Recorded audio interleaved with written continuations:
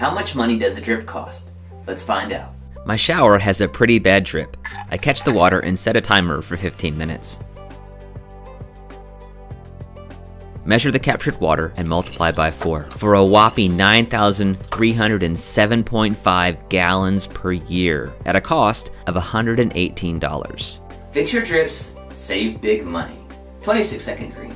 You got time for this. If you're curious about my calculations, here's the math. 4.25 cups for every 15 minutes equals 17 cups per hour, multiplied by 8,760 hours in a year for a whopping total of 148,920 cups per year. Divide that by 16 cups per gallon for a total of 9,307.5 gallons.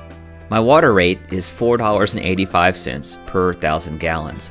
But I'm billed for sewer as well, based on my water consumption, and that has a rate of $7.82 per 1,000 gallons, for a combined rate of $12.67 per 1,000 gallons of water.